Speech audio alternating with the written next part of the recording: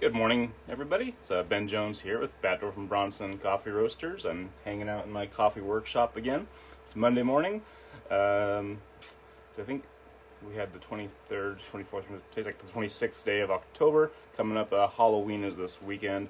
We had our first really big shift over to cold here in the Northwest. So my workshop is freezing, not literally freezing, but it is just incredibly cold out here. I need to make some coffee. Today I want to talk about the Kalita Wave. A video a while back we looked at the Kalita can-tan drippers, those little paper things that can fold over your mug. It was a fun little thing, but out in Atlanta, not in the Olympia market, but out in Atlanta, we do use the Kalita Wave 185 drippers. These are great. It's just a classic mug top pour over. This one happens to have a flat bottom geometry as opposed to the Bee House dripper that has that V, or what I call sometimes an elongated cone, or then the V60, which is itself a V all the way around, more like the Chemex shape. There are people who get, I don't want to say fanatical, but I don't have any other word for it, who really endorse and stand by and are true believers in the bed geometry. Yeah, it makes a difference. At the same time, you can get great cups of coffee out of all of them. So Kalita Wave. This is one of the early versions. There's this little Mercedes-Benz looking logo on the inside. That is a thick gauge wire that was spot welded into the bottom to lift the paper filter off the bottom so it doesn't choke out and prevent draining through the three holes. The three-hole design is classic to the Kalita Wave. In newer versions, they still have the three holes. This fourth hole right here, that is if it's sitting on top of your mug, it'll allow some venting and breathing so your mug doesn't seal the airflow. But on this one, our little lifter, that is just stamped into the bottom. So instead of spot welding a little bit of metal into there, they just stamped it from the bottom up. It works. It's a great way to save some money in manufacturing. This Kalita Wave geometry, it also comes in a ceramic. We still see that same little three holes with the lift. Kalita is a Japanese company. All their stuff is made in Japan. They do nice work. I like it. There's another Kalita, the same 185, that is a glass version, but this one is a knockoff, and I don't like it. It's covered in dust. I never use it. This one is the same brand, did another knockoff. This one I just took out of the box, and I think I need to stop collecting all the crazy weird coffee stuff. But this one is really, it's just, the construction is simultaneously too heavy and too light and cheap at the same time. It's heavy in places where it shouldn't be, and it feels light and awkward in places where it ought not. The bottom here, they stamped the little lift that was stamped, but if you notice, there are no holes drilled in there. What they did was, when they stamped it, I don't know if you can see, but there's a little slit at the end of each of those stamps. It works, right? It was a way to do it. Question people are asking about heat retention. So generally for the one of the features that's touted with the Kalita Wave style brewers, they call it the Wave because of the filter that it uses. It has this rippled and waved filter. When you put that in there, one of the things that I had heard years ago was that this wave pattern is supposed to trap air and give us some insulation. The steel conducts heat reasonably well, so it's not going to steal a lot of heat from you, from your brew, but it also won't keep it warm specifically. Ceramic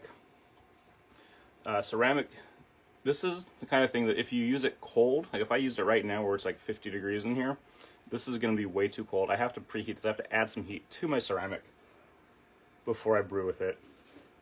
And if I add the heat, this is a great insulator, and it will help to retain some stability of heat.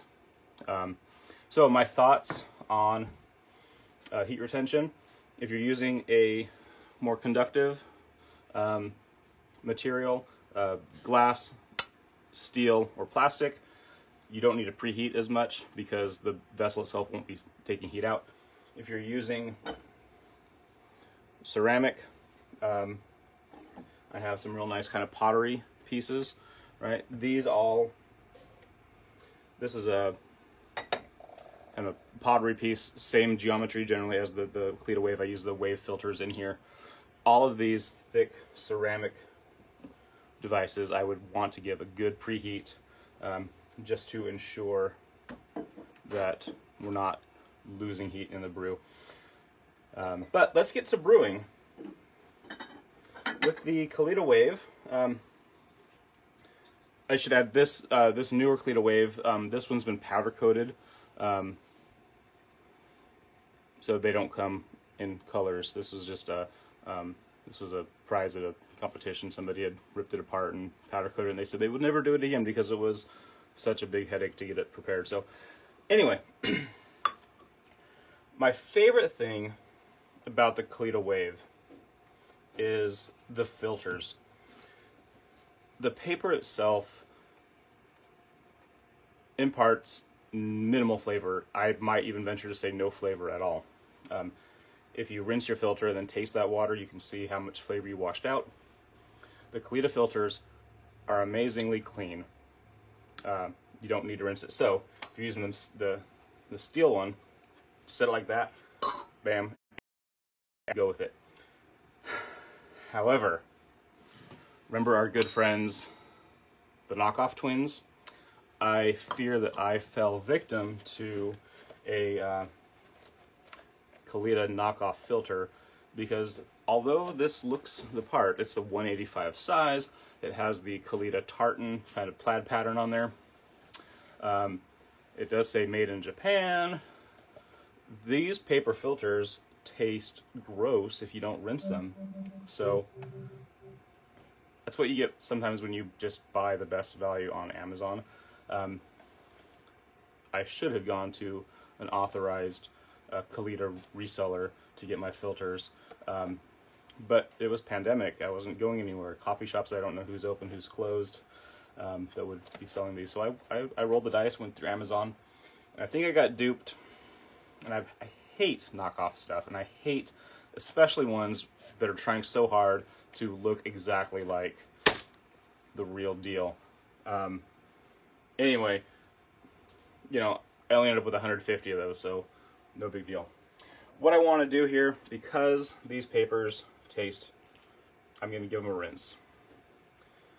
The wave filter itself doesn't hold particularly well to being rinsed. It will often collapse down around the edges. It's better than it tasting of paper. So we have our rinse water. I could taste that and see how papery it is, but I don't want to. I'm just going to pour that out. All right, so we have a flat bottom, mug top pour over brewer. Still going to pull out my 19 grams of coffee. And this is all within the same range, grind size, as what I use for the Bee House, what I use for the V60. It's what I use for my AeroPress. Just a kind of medium of the road, moderately, you know, not too fine, not too coarse, right? Let's put that in there. And then the technique, just going to slide this a little bit closer. The technique is just like we do with any of our other pour-over brewers. Let me angle you down a little bit, just give me a little bit more. There we go. A top-down shot. Technique is the same. We'll start our timer, and then just in the middle, the goal is to get all the grounds wet. If 19 grams of coffee went in, I'm going to brew about twice that and do 38 to 40 grams water. Now here, this is a fun technique you see sometimes. Give a little swirl. That can help break up any dry spots. The swirl, I say, yeah, if you like it, do it. If you don't, don't. So we're about 30 seconds in. I know that all my grounds have become saturated. So I'm just gonna start adding my water. And just slowly add. Start at the inside, circling outward. The idea here is just to break up the dark clumps. Try to make sure everything's all incorporated. With all the pour over brews, I like to adopt a low high water line philosophy. Don't add the water faster than it can drain out. Just add a little bit, let it go down. Add a little bit, let it go down. I was listening to a really cool podcast the other day about some chefs, and they were talking about recipes and cookbooks. And the host of the show, he was like, one of my favorite fish cookbooks was How to Cook This One, halibut or something. Said the chef says, get some halibut, cook it every day for a week, and that's how you learn to cook. What they were ranting about was just kind of this idea that you really learn things by doing it. And my point here is that if you look at a lot of recipes that we put out too, you know, it'll say something like, add 40 grams of water, let it sit for 30 seconds. Add 78 grams, let it sit for 45 seconds. At this time, add this specific amount of grammage. The basic idea is just slowly add water. Know what your total water volume is going to be. And just try to do it in a way that's quasi-repeatable. Josh was saying, is the flat bottom creating a slurry bed that's thinner and flatter than... yeah, so his question is about extraction. One of the benefits of flat bottom is that it does allow for a more uniform brew, because a higher average of the particles of coffee are sitting lower and at the same level, and they're spread out. The water passes through them the same. If you have a big column of coffee, the grounds at the very bottom of that column are going to get a lot more water passing through them than the top. And if that column is, you know, not a cone, but yeah, if it's a cone, then you get all that stuff at the very bottom of that V is exposed to an awful lot of water as contrasted with the stuff at the top. So academically, mathematically, those geometries are inferior, maybe. But all I really know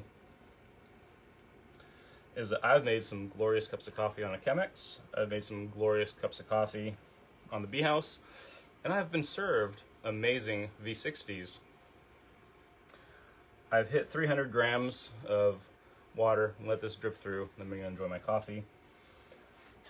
This flat bottom geometry, this is what we see in almost all commercial brewers.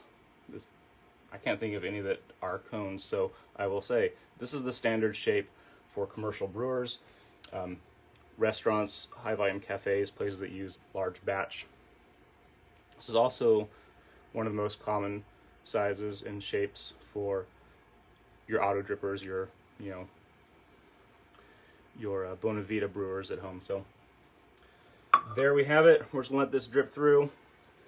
Sometimes I get impatient, and I'll just take this off like that. Now the brew on this was about 4 minutes,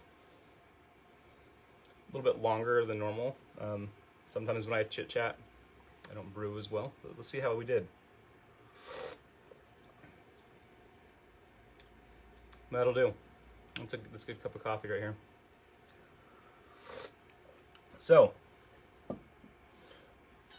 BatdorfCoffee.com, we do not retail the Kalita Wave or the Wave filters.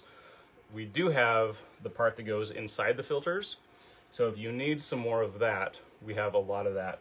I put on the inside of this, I put the Colombia Las Brisas, our decaffeinated Peru, a Swiss water decaf I highly recommend any time of the day.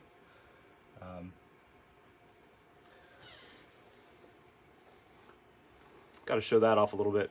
This is a perfectly flat bed. That's something that is considered desirable. That we talked about the evenness of extraction. When that bed lays flat, that lets you know that all the water passed through, exposing a higher majority of particles to the most similar amounts of water. And all coffee brewing is exposing ground particles of coffee to water, and as long as water's touching, flavors are pulling out. Gotta get a certain threshold, but you don't want to go too far. If you go too far, it starts to taste like penicillin, rubbing alcohol, burnt matches. It's Kalita Wave. Avoid knockoffs. I'm not sure what the going price on a Wave is. You might be able to save, I don't know, $7 to $12 by buying one of the knockoff brands. I'm not going to say their name, but if you can read backwards in the glass, it happens to be right there. Put up the few extra bucks to get the good stuff, because those are the people that are putting in the effort to give us the products that we need. You also just get a better thing like this. I don't know. I hung on to this because I was going to use this as a camping brewer, because if I lose it, whatever. But then I realized I have a lot of AeroPress brewers, so keep that one in my car. There we are. Thanks again for joining me. I'll be back on Friday. We're going to do this again. Going to chit-chat about something. I'll try to do something more fun than, yeah, there we go. We do have our Mexico, coffee out of Mexico available. It's coming up real soon, back into Holiday Blend, which is always a nice surprise to see what we're getting. Cheers. There's a button right there. I got to push that button.